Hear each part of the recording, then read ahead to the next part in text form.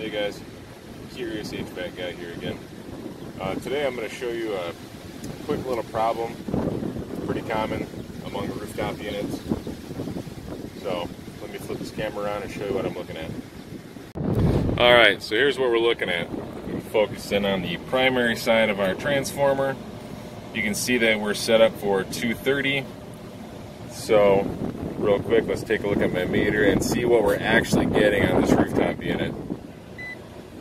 206, about 209, go to the outer side, it's 207. So we are basically underfeeding that transformer if we're set up on the primary side. So let's see what kind of low voltage we're getting right now. Got about 23, which honestly isn't too terrible. Normally when you see this sort of thing, you'll have 21, 22 volts.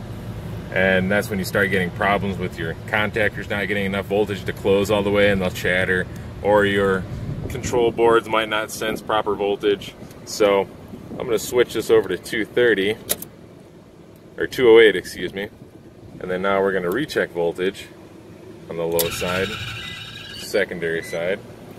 And you can see we now have 26 volts, which is a 3 volt increase. So our low voltage will not be an issue. We won't risk having chattering contactors. Just thought I'd share that. Thanks, guys.